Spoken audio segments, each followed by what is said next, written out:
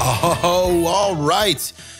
This is the first episode of Free Range Aviation Specials, where I am going to be exploring the world of aviation this year. And you're my first guest for Free Range Aviation. Wow. Yeah. Wow. Ivan, thank you so much. Ivan is here with us from Dallas-Fort Worth area. You retired from the Army? Yes, I retired from the Army after 20 years. That was back in 2017 now. Okay. Yeah. And you were a Chinook pilot. Yes, sir. I actually started, first 4 years were in the Air Force as a military, security forces. Oh, God. In the Air Force. This is going to get real good. I'm sure we'll get the real beret wearers are here, everybody. We all know, what is it? They used to say SF. Yeah. That's part of the SF. It's but the SF. Yeah, transitioned from the Air Force to the Army as a warrant officer, then flew there for the next 16 years, retired in 2017. So you grew up kind of close to where me and Dave did. You said you went to high school in Spanaway?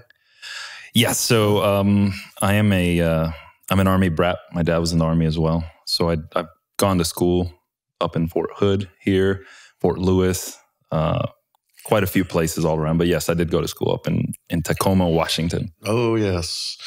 All too familiar with that area. So how did you get actively recruited while you were in the Air Force for the warrant officer program, or how did that come about? You know, to be honest with you, all I ever wanted to do was be around airplanes. And that's why my dad was in the Army, told me to join the Air Force. So I joined the Air Force. Once I got to the Air Force, remember I was telling you about about Airman Leadership School and getting a ride in F-16. Well, interestingly enough, I didn't think I was smart enough to be a pilot. But when I did this ride, the guy that was showing me how to do all the egress stuff on the F-16 and all kinds of stuff like that, he seemed like a normal person. He didn't seem like he was a rocket scientist or anything like that. So that actually convinced me to become a pilot. And after that, while I was in the Air Force, then I started applying for anything and everything that would take me. And I had a pulse and 2 feet, 2 hands, and the Army said yes. So I looked into the warrant officer candidate program. Yeah. And where is that school at? Fort Rucker, Alabama. So that's where warrant officer candidate is? Everything, that is the home of Army aviation. Every Army guy will tell you that, yeah. And yeah, so walk us through, you show up at Fort Rucker, you were E5 in the military, or in the Air Force at the time, and now what? So I was a staff sergeant in the Air Force.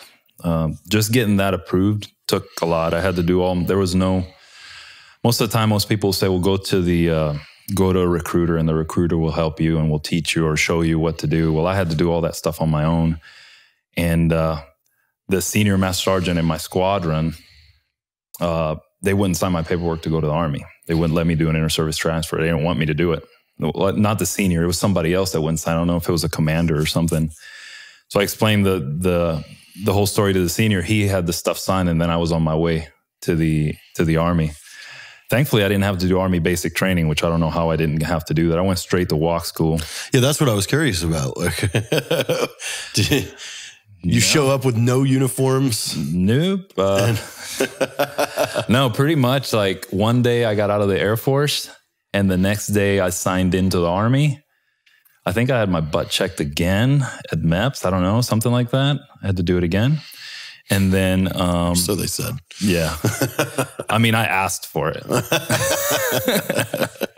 Twice.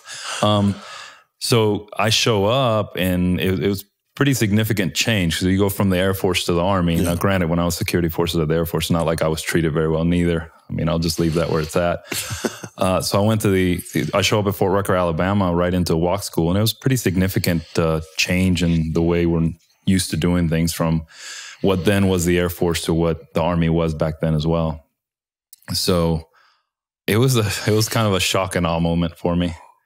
And, but you know, I was ready to do it. I was excited to do it. And I couldn't tell you how long it was, but yeah. What is the first few weeks like? Like you, again, like you don't have any uniforms or nothing. Like, so what did you do day one? Central Issue Facility, CIF, go get all your shit. And to be honest with you, man, like to keep it simple, I just followed what the guy in front of me did, which is generally what I tend to try not to be the first guy, because usually the first guy is the one that gets jacked up. So I just kind of followed what everybody else and fell in line with what everybody else was doing. And that worked out for me. So if somebody was like in the Army, things like, you know, standing at parade rest all the time and screaming something with a salute from like 3.5 miles away. So like I did all that stuff just like everybody else did. And it kind of helped me stay out of the radar. Where when I went to Air Force basic training, I showed up with a bright orange shirt.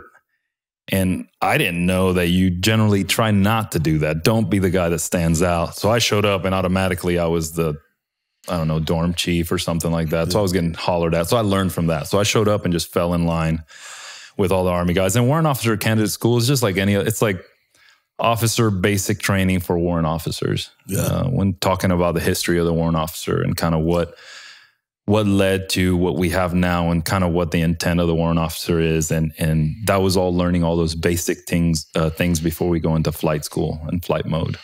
And so when you guys graduate warrant officer candidate school, like you're mixed in with like, you know, chemo and all the other warrants that are going somewhere, like maybe some SF guys that are going warrant. So then you guys finish that and now you're over on the flight side of Rucker. Correct. And how does Army flight school work? Like how does is basic pilot first and then and what do you guys fly? So there's something called, so yes, while we're going through that basic portion, you're with all kinds of warrants. We call them walking warrants. It's typically the term that you'll hear. SF warrants, chem guys, logistics guys, and the warrant is really known as, most people in the Army community, it's an SME, subject matter expert. Yeah. Usually the guys that are doing that are your guys that know what's going on. They've gone as far as they can go on their enlisted side, and now they're looking to be specialized in this one thing, and they are that guy that the commanders go to for that information, for that how to achieve whatever it is that they're trying to achieve. And that's kind of where the warrant kind of falls in line. And it's the same way for aviation. Once we get done with walk school, and again, I'm having to go back a few years in time, we got done there. And what we did is we went into IRW. It's called Initial Entry Rotary Wing. So where in the Air Force, I think it's called UPT, undergraduate pilot training in different phases. That's kind of like our UPT. And back in those days, we used a helicopter called the CH-47, which is essentially a Bell Jet Ranger, a 206, kind of like your weatherman helicopter, your news type helicopter. And we go right into that. So you go from zero flying, zero experience in helicopters. I've never touched one before, to then learning the very basics of aerodynamics and how a helicopter works. And you're at the controls, just like it's aviation is interesting. Yeah, it's like you're there, you know? Is ground school mixed into that? Are they doing it like a little of both? Or do you start with all your groundwork stuff? They teach you weather, they teach you like how aircraft and airports work and things like that. I think that's essentially what it is. It's all kind of that crawl, walk, run method. So you'll do all your systems type stuff, systems training, whether it's, some of these guys have never worked a radio in their life. They have never flown. So we talk all those things. And then you start moving on to what's called kind of like a flight training device, which is all just pushing buttons and then just getting that rote memorization of movements, buttons, what I press sequences of how I want to press buttons, what limitations, and emergency procedure training, which is the main thing really in flight training, is EPs and limits. That's what you need to know first. And then everything else kind of falls in line. And you start working towards building then moving out to the actual flight line. And I think most flight training in most places is generally set up in the same way. It's kind of that crawl, walk, run. And then once you get out to the flight line, now we're putting it all together. And it's, you get out there, the instructor will take it. Usually most of the time the instructors are DACs, Department of the Army civilians. Yeah. Guys with a lot of experience. And they put you at the controls and sink or swim kind of deal. Wow. So here you go. How many people fall out in that phase? I would think, I couldn't give you a number per se, but I do know that they did get washed out or rolled back. Yeah. Because that's kind of the... You have some people quit too, I'm sure. There's always guys like that they just can't, because it's a dynamic environment, just like any job that encompasses thinking, moving, talking, shooting, scooting, communicating, all that stuff. And some guys just, I hate to say it, I mean, not that I'm better than anybody else, but they just can't do two things at the same time. Yeah, no, I completely agreed. Now, at what point do you guys start chasing your platform that you want? Like, do you have a say in it? Do you so as you're going through here, were you like, man, I really want 64s? So I'm going to say, it sucks. I'm going to say this and guys are going to hear it and they're going to be like, really, Ivan? Really? So I actually wanted to be I actually wanted to be a 64 pilot. I wanted to be an H-64 pilot because Who doesn't? Anybody that makes fun of you is lying to themselves. Well, what's the movie with, what's his name, where he was a 64 Firebirds or something? Yeah, Firebirds. Like so everybody wanted Nicolas Cage, and Tommy Lee Jones. Everybody wants to be that guy, you know? And I wanted to blow shit up. I really did. That's all I ever wanted to do. And I think most guys do. But there was a guy in my class. So to answer your question specifically, before we get down that rabbit hole, is from the start. Yeah. Because it's all based on OML. Yeah. Order merit list. So if you fail something, if you do something not as good as the other guy, so you start getting graded right away. Do they update this list every day? I don't know that they update it every day, but I'm sure there's probably by stage. So as you start moving through stages of training, it gets updated. For some guys, they suck from the get-go, so they just know that they're gonna get what they get. But there was quite a few of us that had a specific airframe that we wanted to go for. And we know that if you're number 1, you get to pick. If you're number 2, you get to pick. By the time you're number 10, like you're getting whatever's left. Yeah.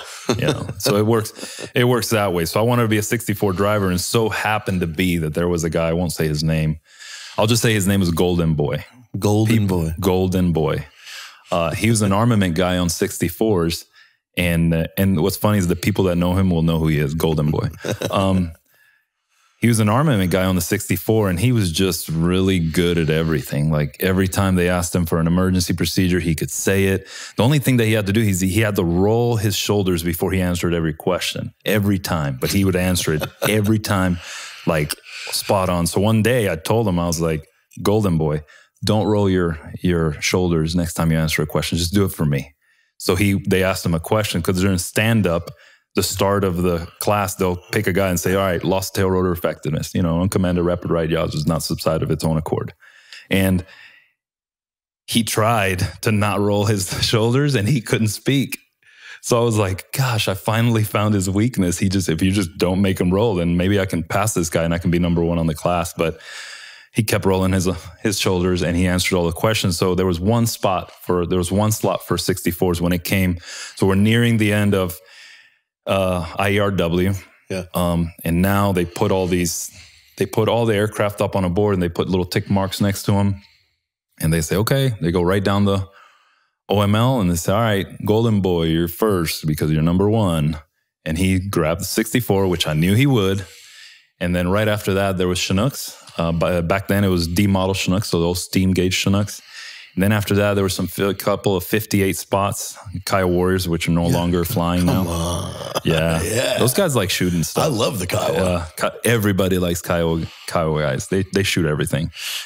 they fight each other quite a bit. I have some stories about that stuff. Kiowas will go hover behind the enemy and shoot at them with their own rifles. Well, they'll just fly really low and slow, hoping that somebody will shoot at them so then they can shoot back. So it takes a specific mentality.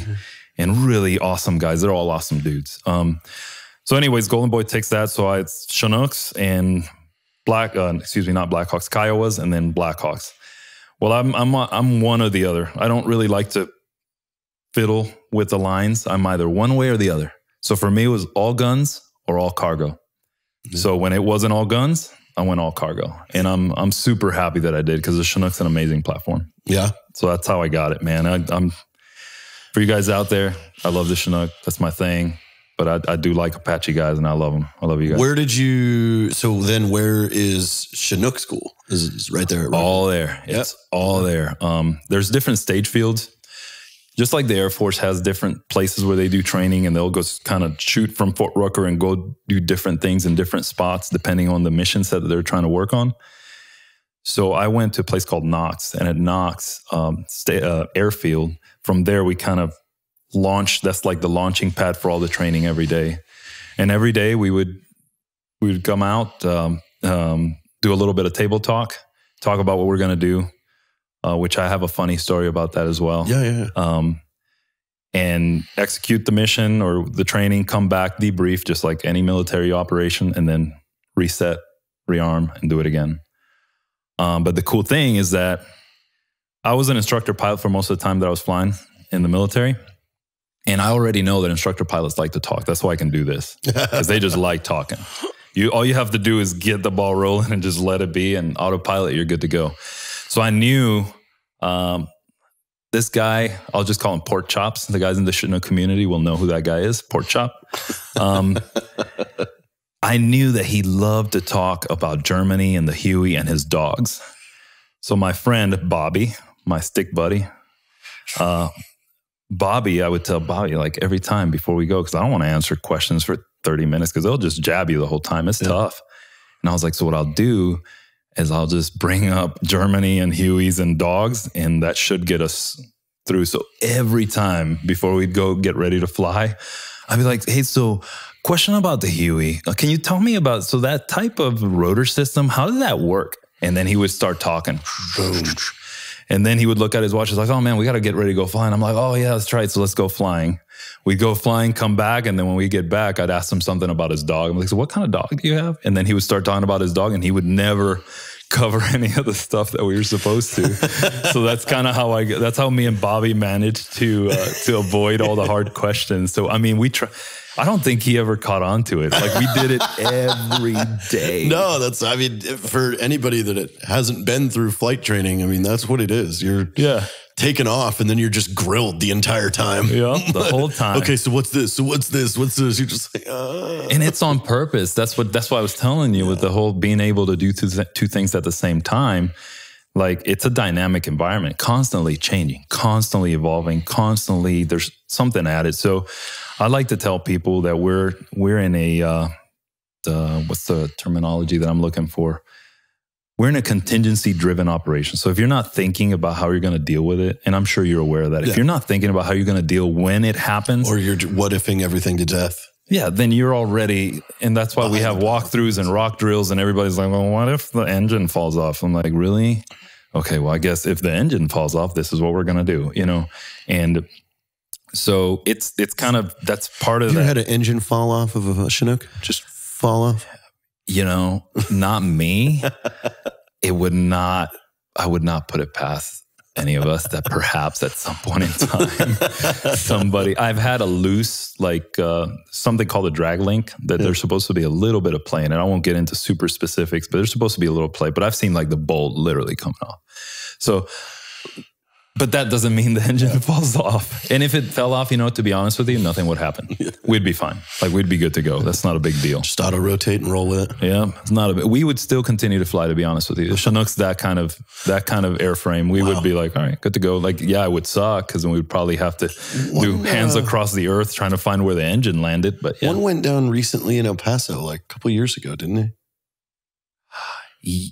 You're talking, I think there was some training. It was backing into the hill and then it rolled. Yeah, that's, you know, don't quote me because I'm not an investigator. I'm not even close to it. I'm just a dude dressed as a dude trying to act like another dude. Hopefully I got that right. But we do what's called two-wheel pinnacle. Everybody's seen it. They see like the cool pictures and they're like, oh, that must be the most amazingly hard thing to do. And it's really not hard in a Chinook if you're trained correctly. But my assumption is that perhaps maybe they touched a blade or something. And a Chinook, as soon as you touch a blade, all those blades sit 120 degrees apart. So there's 120 degrees between each. As soon as you hit something, everything goes out of balance. Yeah. And what happens when things go out of balance? Perhaps you can mesh rotors and run into each other. So we like to say Chinook's one of the few aircraft that can have a midder with itself. Oh, yeah. Yeah. So there's sync shafts that keep those things from not happening. But if you break something and it goes out of sync, you can run into each, because they do cross, you know, when they're turning. Yeah. Most people think they don't, but they actually do. So if you get out of sync, these will run into each other, forward and aft rotor head. So my assumption is perhaps something like that happened. And usually the way things like that happen is ground gives from underneath the aircraft. Yeah. And then we still, if you're not Johnny on the spot, which I've had things like that happen to me, is just if you get to a point where you can feel things, we call it seat of the pants flying, where you can just feel what the airplane is doing and you're able to adjust from it. Or I've just been really lucky to catch those things before it's snowballed. And we've had some aircraft losses in previous units that I've been in where that's happened and everybody's passed in Afghanistan in previous years. So yeah, it's kind of not a cool thing. Doesn't happen a whole lot with Army aircraft, but we're doing dynamic missions in dynamic environments that are not normal for most people. How long was the Chinook portion specifically? So, I mean, they're mainly, now you know how to fly. Mm-hmm. So now it's getting you familiar with the actual cockpit instruments and things in that specific helicopter, what its limitations are, and emergency procedures. Well, before I even get into that was the biggest jump.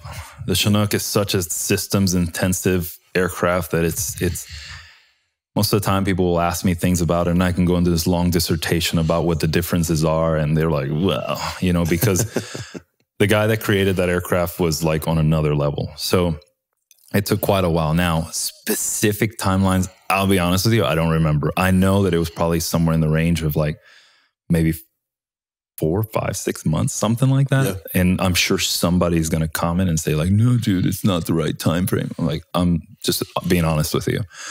But during that time, you go from the basics of understanding ZPs and limits to then the basics of scan flow startup procedures and how you do it and not look like an idiot, to then the very first day that it's such an advanced aircraft that now when they give you and they say, all right, you got the controls, it's got a lot of computers that work to help you keep that thing, because it's inherently unstable. It's not a stable platform. Yeah. The Chinook, there's something called digital AFCS.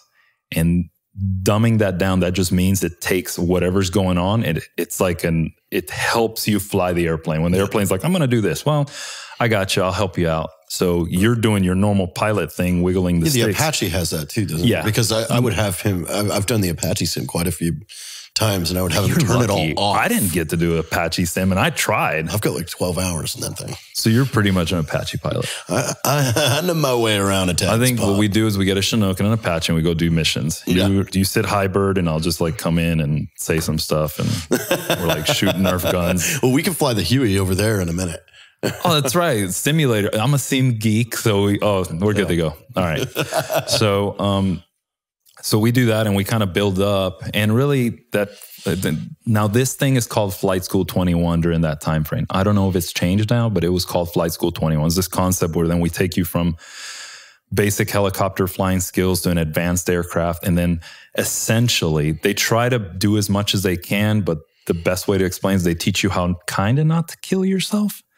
Understand the basics. So then when you get out to your unit, which is just like most military training, then you get there and then you get that OJT. Now we're going to show you how to really do it. Extrapolate all the capability of that aircraft to its utmost, which takes years. And so yeah, where did you go upon graduating Chinook school? Then where is your first duty station? What year is that? So this is like in 2006-ish, 5-ish, some time frame there. And from there I went to Fort Wainwright, Alaska. Yeah. And I went there to a unit called the Sugar Bears. And there... That's funny because I was deployed in 2005 with the 172nd. Really? Yeah. So. Isn't that something? It seems like every time I meet somebody, it's like, hey, dude, I was there back in 2008. Well, I was back there in 2008. It's always one of those things. But so I go to Alaska, and it's pretty nice because quite a few of the guys have been to Alaska. And you know that Alaska... You just got a job flying helicopters in Alaska? Fuck off. I know. Here's the funny part. You'll know about this. There's a guy that had Korea. No, I had Korea. Yeah. He had Alaska. And he's like, dude, I really want to go to Korea. I'm like, you want to go to Korea? I'll take that. I was like, you have Alaska, right? I have Korea. I was like, I'll switch you if you want. He's like, that would be great. And he was like so happy that I hooked him up. And the whole time I'm like, I mean, both are pretty cool places to fly helicopters. yeah, they are. I mean, yeah, but in Korea, it's restrictive, man. I've flown in Korea. I mean, it's cool to say that you flew like close to the DMZ and all that stuff. And I've done all that, got the t-shirt, punched that ticket. But there is no substitute for, and I don't care if it's helicopters, airplanes, gyrocopters, fucking balloons. Like there's no place better than Alaska to like really learn how to fly. Yeah. Like hands down. So when I went to Afghanistan, like the terrain there is very similar. Yeah. So when I was operating there, I was like, dude, this is just like flying Alaska. So it was just not a thing. It wasn't like, oh gosh, what am I going to do? You know what I mean? You're not coming from sea level and learning altitude the first time you're in country. And that's a huge thing, especially guys that came from Iraq and then they went to Afghanistan. They're trying to fly the aircraft like they were flying back in whatever. For those that don't fly helicopters, your power is significantly limited as you are going up in altitude. So that's correct. The bird flies a completely different way at sea level than it does, even in El Paso. El Paso's at 4,500 feet. So it's like you're already and that's at a disadvantage. Not that you guys have a little bit more power to kick around, but we do. I mean, the thing is that there's a misconception that because we have a lot of power that we fly like we have a lot of power. It's kind of like that big dude in the gym that actually knows that he's big, so he doesn't need to show off to everybody that he's big. So we don't need to do that. So we fly because when we fly with that knowledge, because when we operate, most of the times we will be at max gross weight. Yeah. Max gross weight meaning the most that I can take off and fly with. Mm-hmm. And I know that at those weights, if I fly like an idiot, I'm just going to get myself in trouble. Yeah. So we teach that. That was something that was drilled right away. So when you're operating high altitudes, you understand what power limitations are. And that's a big deal for all helicopters, even for the Chinook. The only thing is, like you said, we have a little bit more shaft horsepower and we keep getting more. From what I hear, I think we're getting a new type of engine that brings it something to like 70, don't quote me, something like 7,000 plus horsepower per engine. Wow. Where before it was like somewhere in around a 5,500 shaft horsepower per engine. Mm. So yeah, where in Afghanistan, perhaps a Black Hawk can affect a rescue or something of the sort above 10, 11, 12,000 feet, we were able to do it. Yeah.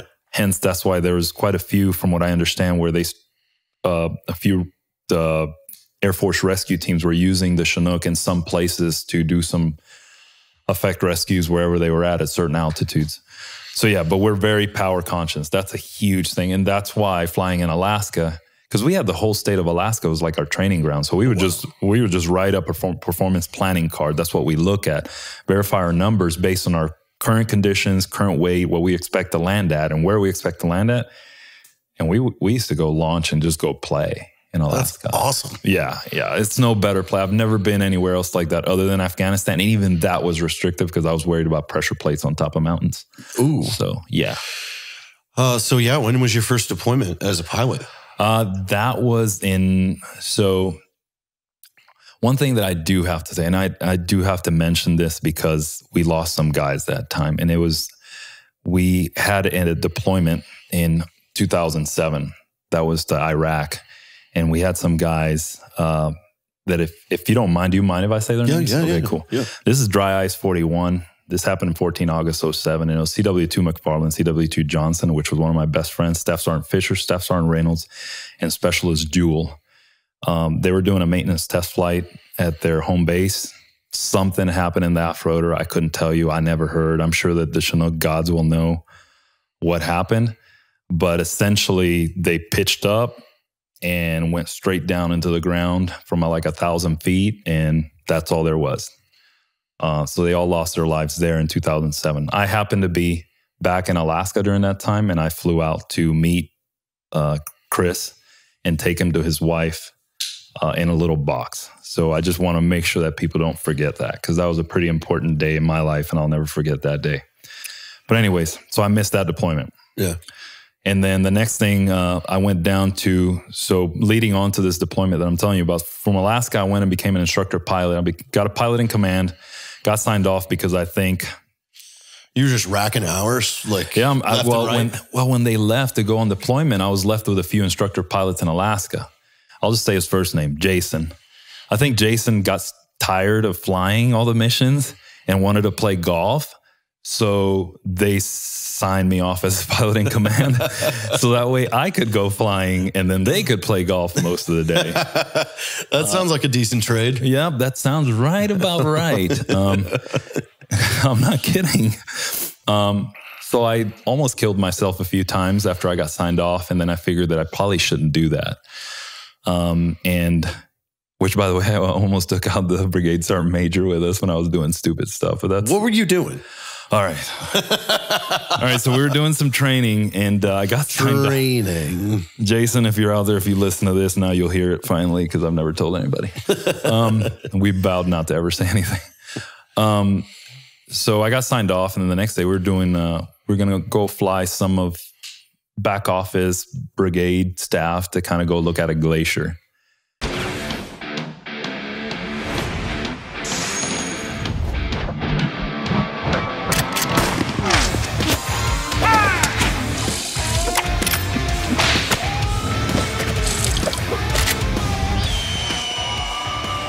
No.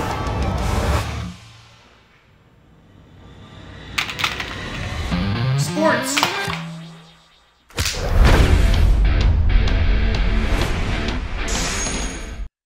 So I was like, cool. We'll send Ivan with some other guy to go do it. I was like, cool, sweet. I'm signed off. So I do it, and I'd always heard of this Black Cat Takeoff. Black Cat Takeoff? Black Cat Takeoff. So in a Chinook, so you have two rotors. Yeah. The rotors counter-rotate. Yeah. They rotate. The forward rotor is counterclockwise while the aft rotor is clockwise. So they do this, right? They turn towards each other.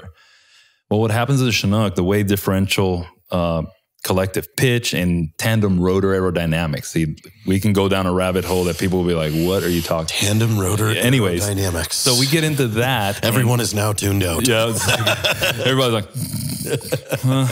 So anyways, the gist of it is I can perform a max performance takeoff if I put left pedal, because left pedal, I can circle around the center of the aircraft, putting both of those rotors in clean air. As long as I keep the cyclic centered, which is what I used to go up, kind of forward, aft, left, and right.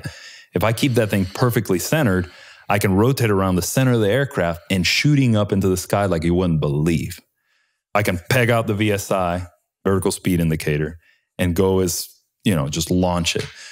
So and this is called a Black Cat Takeoff. Yes. Where did this come from? Is this like a rumor, like when you're in Chinook to be honest with you, it came from a unit, one of the units out there. And I don't know that, I'm sure some guy did it and guys were like, that's pretty awesome.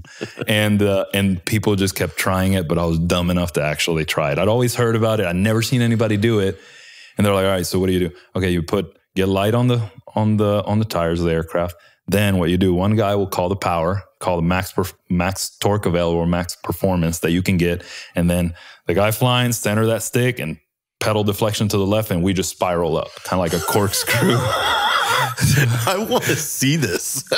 We need to look on YouTube if this exists. I don't know if it does, to be honest. So you've got a bunch of brigade staff in the back. Well, I know I have the brigade sergeant major in the back. I know he's there. So to go look at a glacier. Yeah, we're going to go look at this glacier. This is in Fort Greely, Does your crew know that you're going to do this? The other pilot knew. Yeah, but you got two dudes hanging out the windows. Listen, the crew chiefs, they know. They're not stupid. Those guys know when I say, all right, guys, clear up left and right. I'm going to do Black Cat. They know what's up. They know what's up. They're not dumb. Those guys are awesome, by the way. So anyways, all right, clear up. You know what's funny? I don't remember who the crew chief was, but if he listened to it, he'll be like, that motherfucker. But anyway, so I tell Mike, I'm like, all right, let's do this. And he's my PI, he's my co-pilot. I said, you watch the torque, man, call the torque and make sure that I don't fuck this up. So we do it. Boom, we launch. And I pull all the power, pull left pedal, and we start corkscrewing. And we launch off the ground. It's like, I was like, shit. It's, kind of that time where you're like, you're just holding on. Yeah. You're not in control anymore. And that was just right away. Spinning. Yep. And I'm launching. And the big thing is making sure you keep that cyclic centered, because as soon as you take that cyclic, you're changing aerodynamics significantly. So we went from spinning around a perfect center of the aircraft to then starting to oscillate. So we start oscillating. And I was like, oh shit. And we're in it. We're doing it. And I'm like, and I remember that we start getting pinned towards the side of the cockpit. Yeah, so the G's is now throwing you. Oh gosh, there's some people going, really, dude? I'm sorry, you guys. I tried it. I learned from it. I became a good guy afterwards. You know, but anyway. Cat Takeoff. So anyways, so I'm pinned and I look at Mike and he's pinned, but he's holding on. There's like all kinds of little things that we can hold on in the cockpit, like formers and stuff like that. And he's holding on. And this whole time in my head, first I said, you're an idiot. Second, I was like, how am I going to get out of this? And I was like, I'm thinking forward airspeed, forward airspeed, forward airspeed. I need to get forward airspeed. I need to do something to get. So I started kind of slowly, like as the oscillation was going, obviously I was trying to take the pedal out, but then finding a way to make sure that I'm in control to be able to. Yeah. So all I thought was forward airspeed, forward airspeed. So I slow down the spin and then eventually get out of it and fly out. Well, I look at Mike and Mike has got his face shield down, those dark pilot, cool guy pilot face shield. And I can see the sweat coming down his. So we're not talking. I'm not saying anything. He's not saying anything to me. And we're just like, the tapes are clean. We're not saying anything. And eventually, like, first I had to get my asshole out of my mouth because I was scared. Like, I was really scared. I thought it was going to kill us.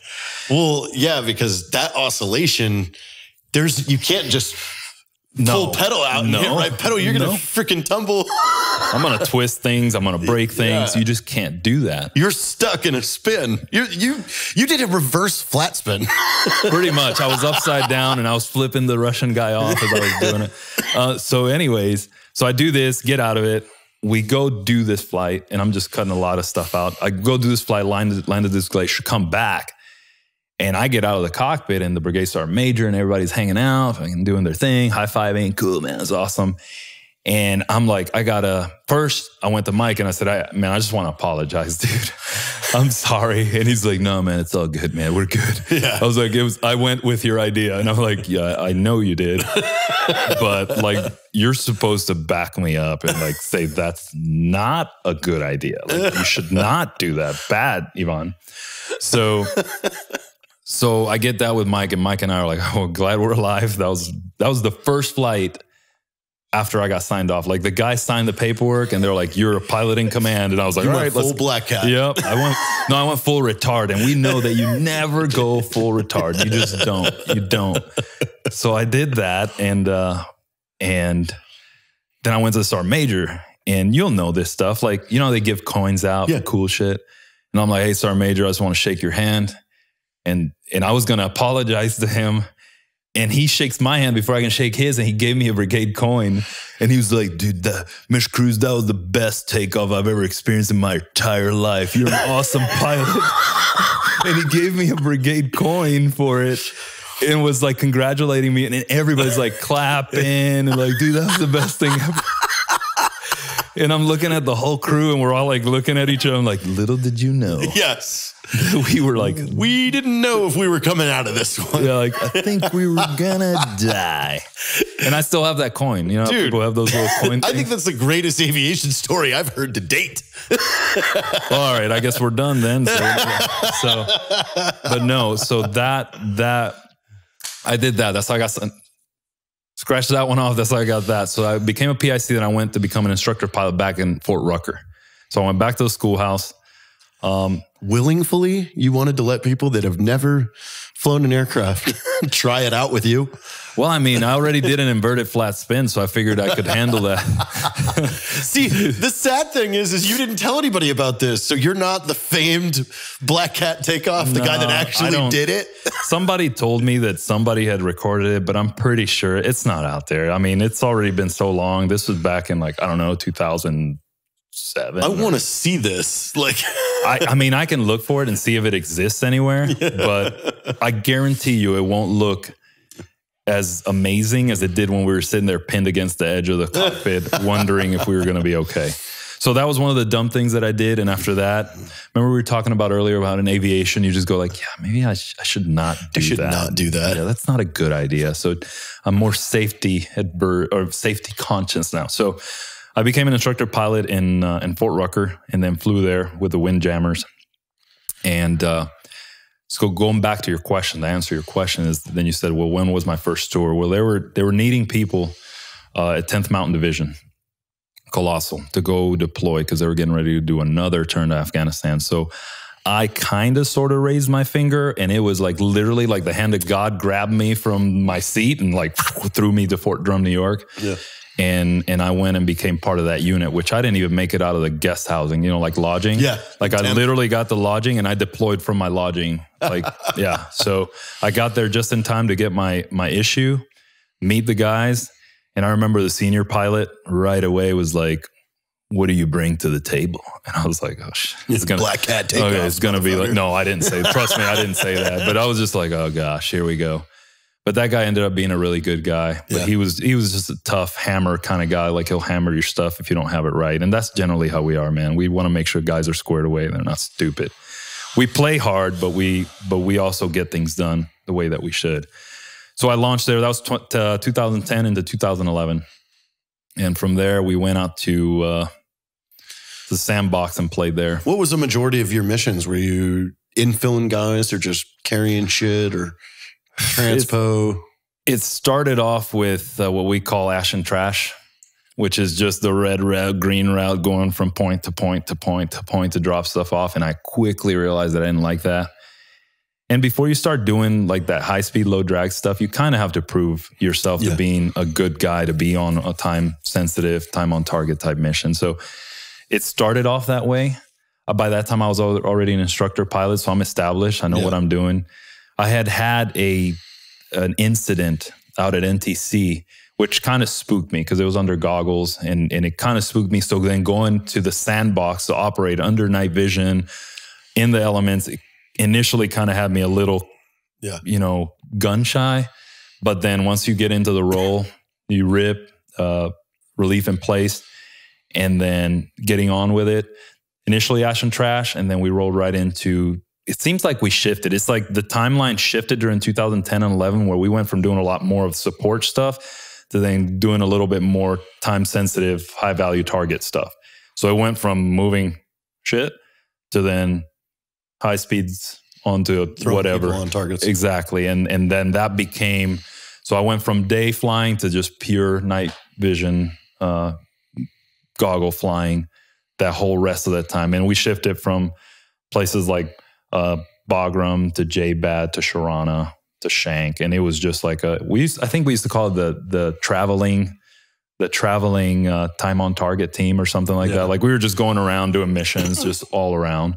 And that was the bulk of it. After that was just at night, every night, damn near every night missions. So that's cool. Yeah, that was the most fun. I mean, there's nothing better than that. When you drop them off, do you go to a BP or a stage point that you hang out at that's cleared? Yeah, typically. Or do you go back? Like, how does that work? It's all it's funny because it's like every answer in the middle. It's all mission dependent. And without I won't get into a bunch of exacts of what we do or how we did it. But what I will say is that everything's set up that way. And sometimes depending on where you're at, like if the mothership, if we're doing something right outside of the mothership, well, we'll just go back to the mothership. Yeah. If it's forward stage somewhere in the mountain of whatever bad, then we might forward stage at a place like Bob or something, Lightning or something like that. And then from there, we'll just monitor. Yeah. And depending on the situation, then we'll either spin up based on what we're hearing. So that way we are Johnny on the spot, ready to go. Because, you know, time is of the essence. If something happens and somebody gets hurt, which we've had. Do you guys roll like with escorts? Yes and no. It depends. So back to, again, if we're going to an area that we know we can probably encounter some sort of opposition, then it just makes sense to roll in with those guys. Sometimes we would meet with them en route. Like we would just make an in-flight join up. They'd take us to wherever we're going, make sure we get in there safely and out of the AO. And then they just continue to remain overhead. As you know how those guys work, they'll just kind of remain depending on what you ask them to do. Yeah. and we come back, but it's all trigger based. Everything's off of what we're hearing on the radios. So if we hear specific this or specific that, then we execute that contingency based on it. So it's awesome because once you get everybody lined up, the person you're supporting, the customer you're supporting, you as a unit, the people above you and below you, like it just runs like a fine-tuned machine. Like it's just a V12 hollering. It's amazing. It's pretty cool. That's awesome. Yeah. So was that a PCS to 10th Mountain then? So when you come home, are you now in New York? Yeah, pretty much. Like, yeah, I went deployed 10, 11, and then 10, 11, after 11, we came back to Fort Drum, New York. And then now I'm part of the unit. Now, the crazy part is that I'd never even done anything with that. I got there, deployed with them, had never even seen the company area, had never met anybody else, never seen the battalion. I mean, yeah, I'd seen it, but it was kind of like signing in and leaving. So then I finally got to actually kind of like integrate with the rest of the unit that was there. And as you know, in big divisions, whether it's down at Bragg or, you know, Hood or 10th Mountain, whatever, it's like you're there, you're deploying, getting ready to deploy, or you just got here, or you're going to NTC, JRTC, getting ready to go again. So that was like, it went right back to like, okay, so we're deploying next year at this time. Or so we went back to reset rearming and right back. So that way we could get out again. And so that was just a whirlwind of training, making sure stuff is good to go, getting new instructor pilots, new pilots, everybody spun up to get ready to go again. And that's what that was like at 10th Mountain. And from there, I deployed again. And that was, I believe, 13 to 14 or 13 to 14 again. And that was straight into did we call it Mortaritaville or Rocket City in Shank, Afghanistan? And it's back to the same. And that was even more of just doing time on targets. That was just nonstop again, back to the same. So it was kind of nice because by that time you're accustomed to how things go. So you're not coming in like trying to figure shit out. Like you're actually coming in and able to just like go right into it and execute it. So that was really good. And we had some pretty sporty times there, to say the least. So I'll tell you about a funny one. I think you might think this is funny. So in a Chinook, we have generally out in the sandbox downrange, we'll fly with, you know, either a gunner, just a gunner up to 240 gunner or something like that. And then a crew chief and a flight engineer. Those are my non-rated crew members. They're there to make sure that I don't mess things up. And then obviously 2 pilots, sometimes a guy on the jump seat, depending if we need somebody that needs to manage what we're doing a little bit better, like a mission commander of sorts. And so I'm landing at this landing zone, LZ, and it's one of those 2-wheel pinnacles. Again, like we talked about, the one where you set the aft landing gear and you kind of do this little teeter-totter deal. And I'm trying to land at this place, and it's dark, man. I can't see anything. I see the drop-off. It's like damn near like a 2,000-foot drop-off. So I'm just hovering, and I'm looking down. I don't see anything. I have to look behind me to see where I'm actually trying to land. And the thing to explain in Chinooks is like, we depend on our non-rated crew members so much because they fly. Yeah, they fly me from the back. Like when we get to a landing zone, they're the ones saying, "Hey, come forward, 5, 4, 3, 2, 1, clear, come down. You know, clear left and right." So when they're talking, I disconnect my brain from flying, and then I let them fly the aircraft through my hands. Yeah. So I'm doing this. I'm kind of just looking around. And then landing. And then based on what they're saying is how I'm adjusting the control. So it's really important for us to have a really good relationship, which is what we always have generally in the Chinook community. So anyways, I'm trying to land. And this flight engineer, he's like, "Hey, sir, we got to tree out the left. So I just want to make sure that we don't do that. So just do exactly what I say." And I'm like, "All right, sounds good. I'm going to do what you say because that's what I always do. So I'll do it." And he's like, "All right, just kind of hold your left. You know, I don't want to get too close to this tree. So, but we'll be okay." And I'm like, "Okay." So again, he sees what I can't see. So I'm just going to do it. So I land it, let these guys out. We do our thing and then get the mission done. Good to go. High-fiving, doing that cool stuff. And then I do a post-flight, which is a walk around of the aircraft. Just check for any battle damage assessment or anything. And the side of the aircraft has all these gashes and scratches on the side of it. Like somebody took a bat and started beating on and scratched it and ripped it, kind of, not ripped it off, but like if you had a giant bear going, scratching it. And I was like, hey man, what the fuck? Over. I was like, what happened, dude? He's like, well, I told you about that tree. I'm like, what do you mean? Like, I thought the tree was outside of the rotor disc, outside of where I have a big spinning fan that we could hit and potentially like, no. It was like literally like 2 or 3 inches away from where we were trying to land. So I was like, so we were rubbing against a tree that was inside of our rotor disc that was that close to hitting the rotors. He's like, oh yeah, but I know you were good for it. So again, it's one of those. So I knew you were good for it. I was like, what? I was like, are you serious? This is a confusing moment. You just did something that would have ruined us, but you're inflating my ego right now. Like, thanks, I should be mad, but I like what you said. But I high-fived him and I was like, but you're right. I am good for it. So after that, I'm like, just to let you know, I put a scratch on it. It's no big deal. It was just a tree. What was it? Oh, just inside a road. But it's no big deal, man. It's not a big deal. Don't worry, it'll buff off. Nothing that a little friggin', but it was no. This is just. What's funny is that year we messed up so many aircraft trying to do the mission that our maintenance test pilots were getting so mad, like so pissed. We'd come back with holes because we were one of those like get it done kind of things, as long as it's within the confines of safety and we don't endanger ourselves to a certain extent. So I did another landing. I landed and I'm like, man, this is literally the most stable landing I've ever done. It was the best landing ever. And I was like, that's so cool, man. I was like, man, this is good. I must be really getting good. And we took off and landed. I checked the back of the aircraft. There's a huge hole in the aircraft, like this big, like a couple of feet. And I'm like, hey, dude, what happened?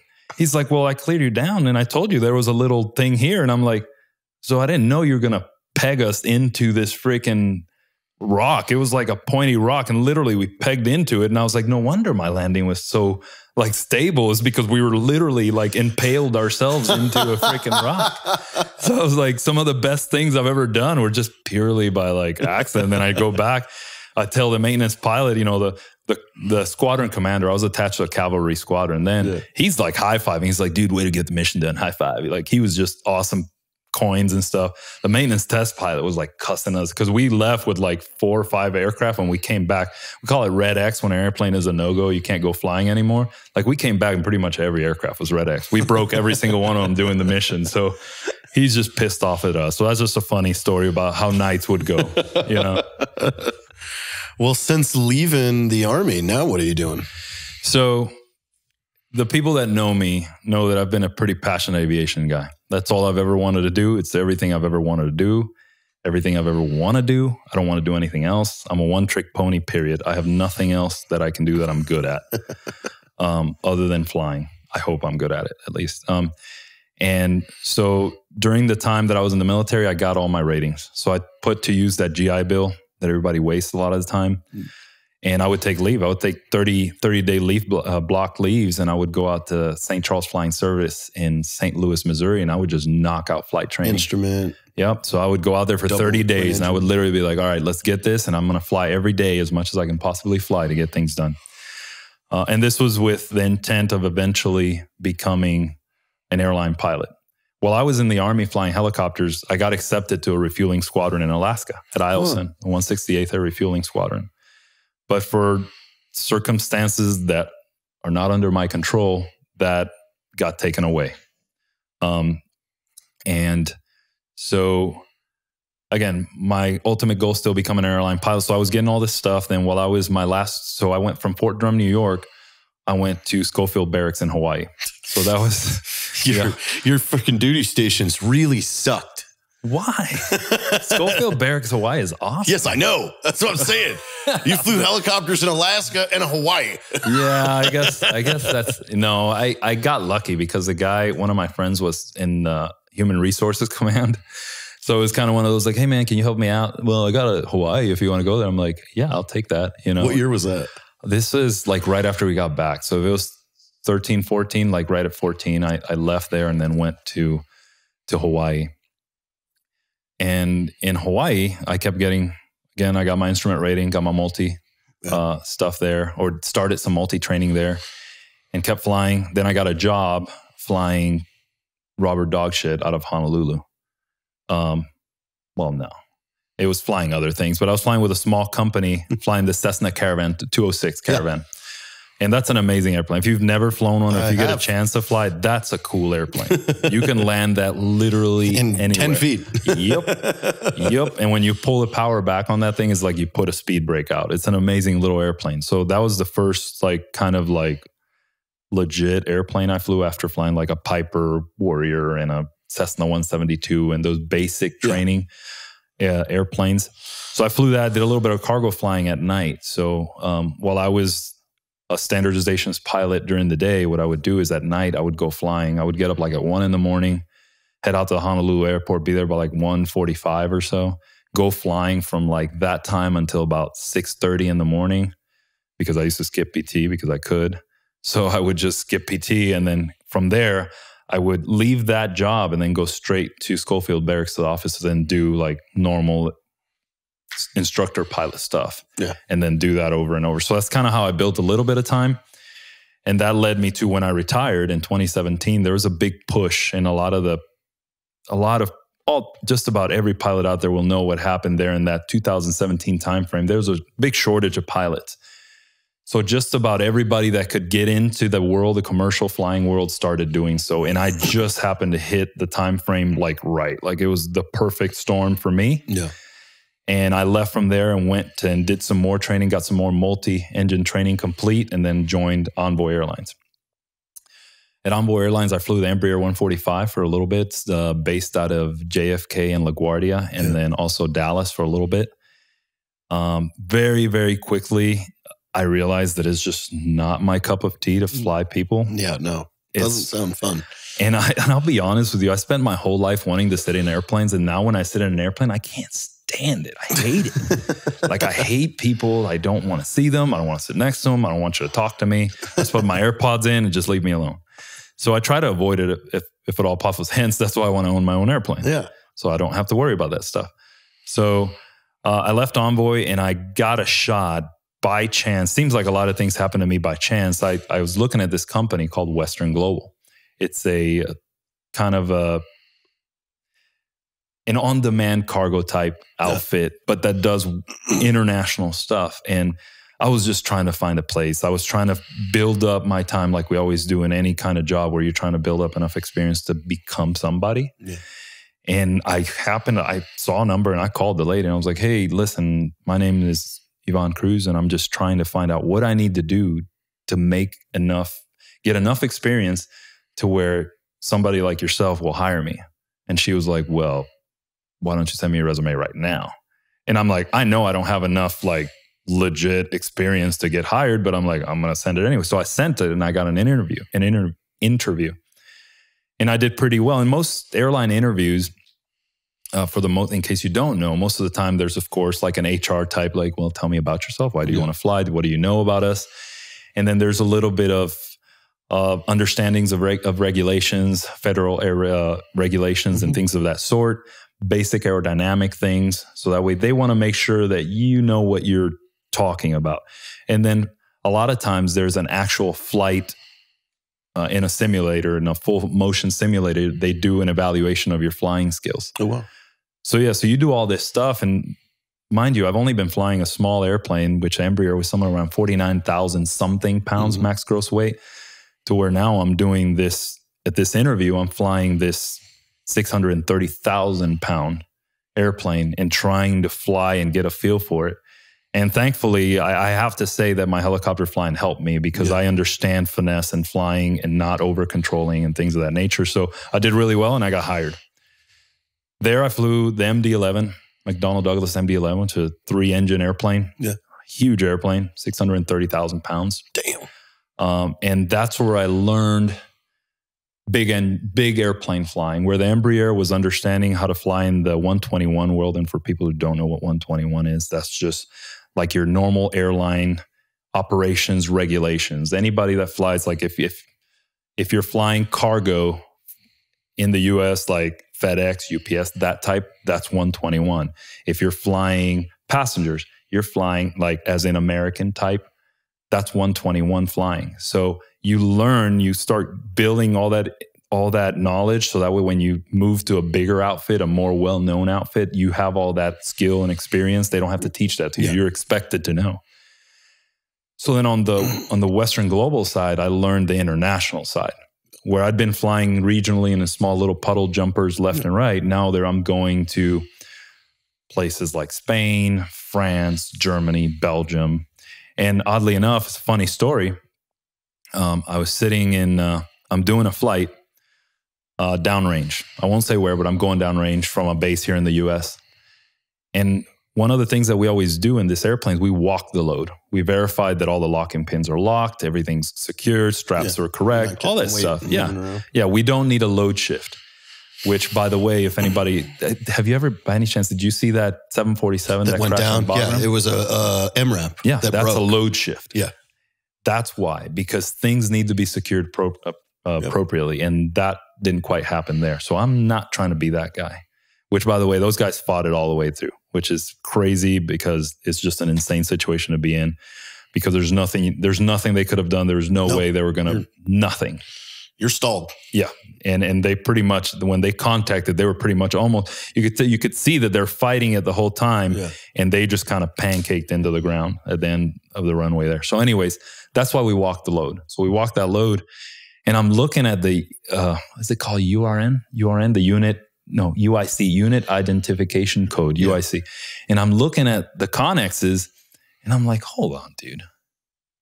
I'm like, dude, this is my unit from 10th Mountain Division. My old unit, like Bravo Company 310. And I'm like, holy shit. And I'm like, dude, I'm flying my stuff from my old unit. I didn't know this, but somehow I managed to fly my old unit stuff back into in-country as a commercial pilot. That's wild. Yeah. So I called my buddies I'm like, are you guys here? And they're like, yeah, we're here. And I'm like, well, guess who's bringing your shit? Who's bringing your rogue equipment? Who's bringing your gym equipment? This guy. And I took a picture. And I'm like, I'll be here at this time. If you guys want to hang out, we can go to the Green Beans and maybe, go to Bakalakadaka Street and do our thing. So that's one of those situations where I got to, it's weird how full circle. Yeah. How paths cross again. And here I am, and I did it again. So anyways, I get all this experience there, but this company is not in the best shape in terms of contracts. We keep getting contracts, we lose contracts, get contracts, lose contracts. And in the aviation industry, one thing that you don't want to do, there's a difference between being qualified and proficient at anything. I was qualified and I remain qualified, but I don't know that I was proficient at flying that airplane, like very well, considering that we're taken to this place, Africa and Afghanistan and places. And it's a very intricate plane to fly. It's not an easy plane to fly. So I started getting concerned about how good was I with being like that. Like, I'm good with doing some high speed, low drag, fun stuff, but I want to make sure I got all the boxes checked and everything. So I started looking elsewhere, and a buddy of mine told me about another company flying the Boeing 767-757, flying freight for a well-known company. And I won't say the name of this company, but anyways, most of the guys out there probably know which one it is. Most of the pilots will know. But so from there, I gained all this international experience and all this stuff and how to fly a big airplane. So then when I go to this company, even though I don't have the most time, the most experience of them all, I bring what's good to have to then make the transition as painless as possible. And that's happened now. That's been about a year and 2 months or so. And that was a transition to, again, Boeing 767-757, and I've been flying that ever since. Sounds fun. It is fun. I'm not going to lie to you, though. Like, I do miss my military time, and my buddies know that I do because I talk to them about it all the time, like all the time. But you know, it's something that I'll never, I'm happy to be here. I'm happy about what I did. I miss what I did. But I tell you what, like the people, I'll ask you, can I ask you a question? Yeah. Like when you left the military, like there's always a few guys while you're in that you're like, really, dude, why are you here? Like you suck. But then you leave and then you realize that you're amongst a percentage of people that is very particular and they're really good. but you don't realize that until you leave. Okay. Now, I don't know, maybe mine is a specific situation, but then I went like, oh my gosh. Now, granted, I'm not talking bad about people. I'm just saying that, I'll say this, not all pilots are created equal. I know that for sure, 100%. Some people are more driven than others. Yeah. And I thought that leaving, everybody was going to be like maverick and like walking in, like, and it's not like that, you know? So you're like, you're looking around. I'm like, doesn't everybody want to sit here and look at this, you know, approach profiles with me? And they're like, no, I don't want to do that. You know, so, but it's one of the things that I realized from being that I miss from the military is the fact that like I was amongst all these people that were there because they, I mean, some weren't there because they wanted to, they just had to do something. Yeah. But for the most part, they want to be there. Yeah. And it's just something that I learned afterwards that I wish I would have known. Like I appreciated more when I was in, because then I would have invested even more time than I did in the relationships that I had, because they were amazing people. So I ended up where I'm at, and now I'm flying. I'm enjoying my life. I absolutely love what I do. There's not a day that I don't like what I do. I never hate it. I like dynamic environments. And here I am. And so if any of our people have questions on Army aviation, how to get into it, or even this commercial cargo flying stuff, where can they hit you up at? What's your Instagram? Well, my Instagram is Spaniard79. The guys that know me know how I got that name. Nice. As well. I got that one downrange. And just shoot me an, you know, a DM or something like that if there's anything specific that you have, and then we can go from there. Well, thanks very much. This was very interesting. Yes, sir. Thank you for having me. I appreciate it.